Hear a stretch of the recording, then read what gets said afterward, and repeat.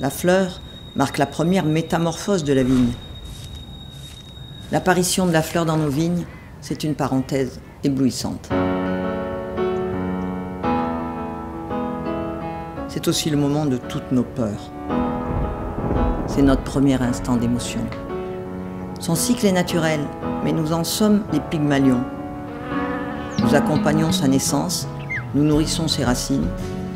Toutes nos équipes veillent, agissent pour la biodiversité de son environnement. Mais une fois éclose, notre fleur est seule avec elle-même, entre terre et ciel. C'est le premier présage, c'est aussi un passage, celui de l'infiniment petit à la poursuite de l'infiniment grand. Mais ça, c'est une autre histoire.